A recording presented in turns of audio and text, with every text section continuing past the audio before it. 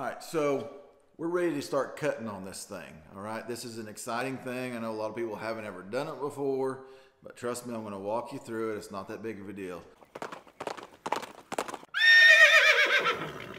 Let's talk safety first. Long sleeves, usually when you're cutting. I don't always wear long sleeves when I'm cutting, but it's a great idea too because there's going to be sparks flying everywhere. And then you need to wear your normal PPE, which is your boots, gloves, glasses, and earplugs because it's very loud. And then another thing we're going to add is a face shield. This is just a cheap face shield. It doesn't take a whole lot. We're going to stop sparks from flying into there and hitting you in the face. Okay, that's the whole goal of this face shield, and metal pieces and whatever else. So let's get to cutting. All right, so before we get to actually cutting, I want to show you some grinder basics. I know a lot of you have ran grinders before, know how to do it, but this is for anybody that doesn't. It's only going to take just less than a minute probably. So here's your grinder. This is the one I'll put links to everything that I use in the description, okay? So here's the grinder. This is a DeWalt grinder, battery. I like to leave the battery out. It's best, it's safest to leave the battery out whenever you are changing. I don't always do that, but it's the best too. And so you just press on this button here. This is to change this wheel or to install it when it's brand new. But it's the same both ways. So you're going to push on this little lever here, and that's going to lock that in place. Now this will not move. I got that held in. This will not move. This is the Allen wrench that comes with it. You put this Allen wrench, you push the button on the back here. That's going to lock this in place. You put the Allen wrench in there. There's a spot for the Allen wrench. You put it in there. Righty-tighty, lefty-loosey. And then you can take this little collar off. That comes off. Old wheel comes off. New wheel goes on. Now there is I'll usually put the label up. So as you see, there's that metal collar in there. I generally put that facing towards the tool. We put our collar back on. Put it back on finger tight. And then you just cinch it down a little bit more with the Allen wrench. Let go of that. Boom. Now, some things to remember. When you cut, this thing will spin, okay? It will be spinning at a very, very high rate of speed.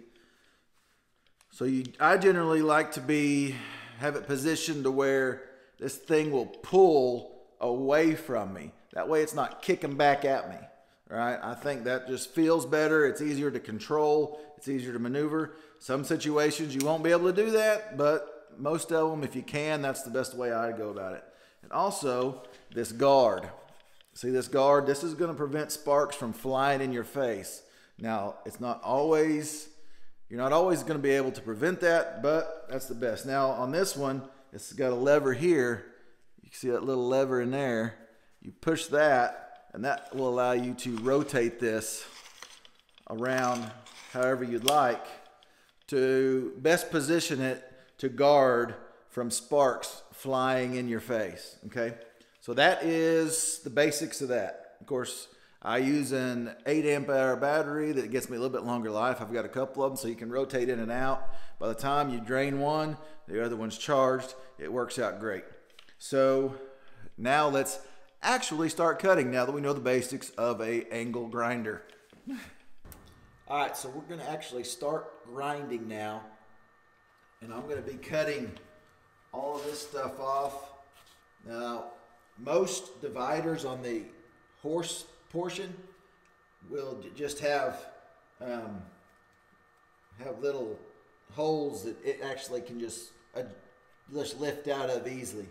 Somebody modified this and actually welded everything in. So this is going to take quite a bit of work to get all this cut out. Now this manger divider is almost always welded in, so it takes some work too. But let's get to grinding. Like I said, try to Try to adjust the guard best you can to keep it away from you as you go to cutting, and you'll see how it goes. I'll make some cuts just to get most of this stuff out of the way before I go back and clean it up real well. So here it goes. Be sure to wear your face shield.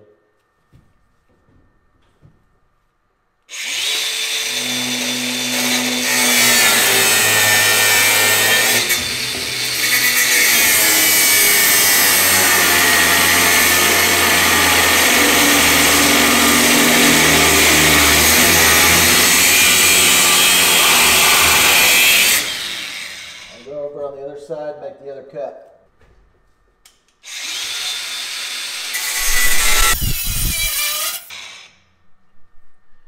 All right, now this portion right here is cut through. So I got to do the same thing on one above, one below, and same thing on all this manger.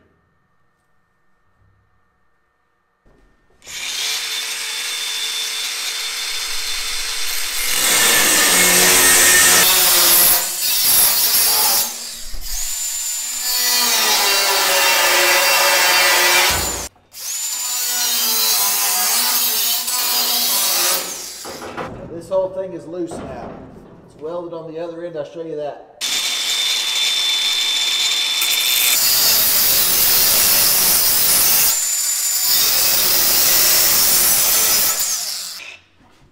Now this will fall. This whole thing will be loose in a minute, and it will fall. So watch your toes. Watch where it's going. Best thing to do is stand out of the way. That way when it falls inside the trailer.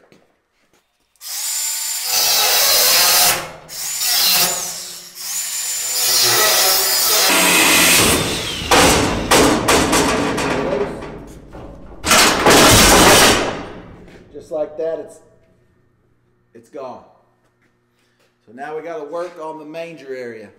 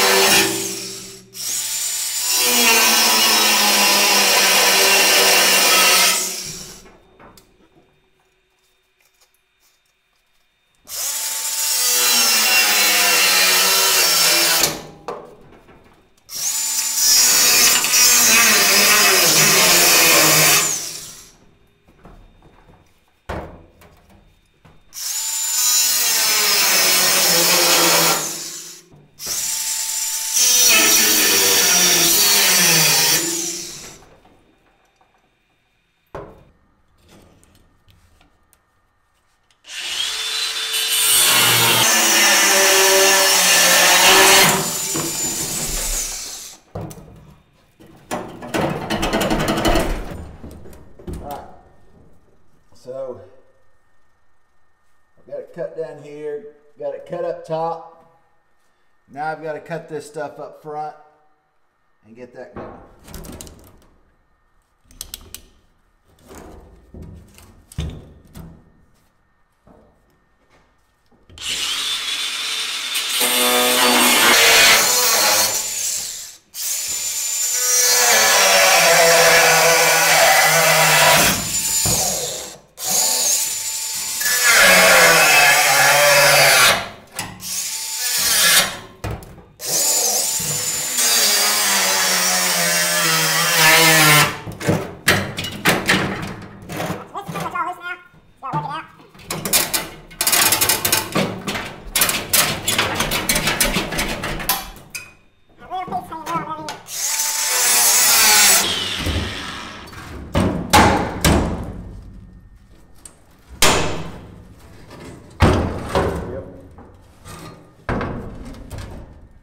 Now that manger divider is out too.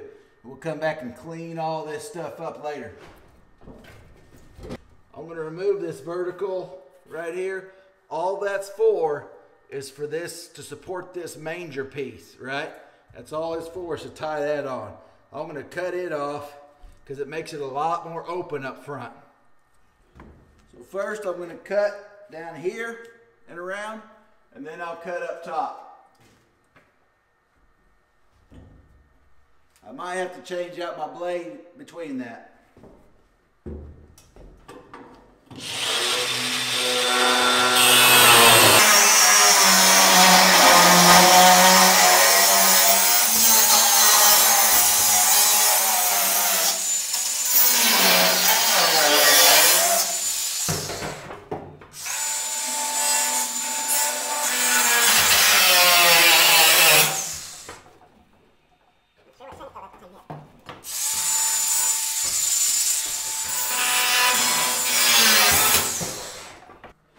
I go change my blade.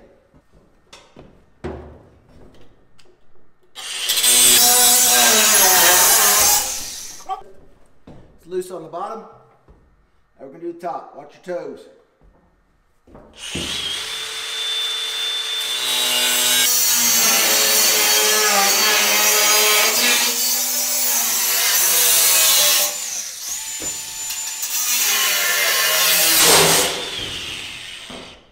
That piece is out. Now you'll see this whole thing's clear inside. So now we've got all this out. We're going to start on the floor and the walls, cutting that out.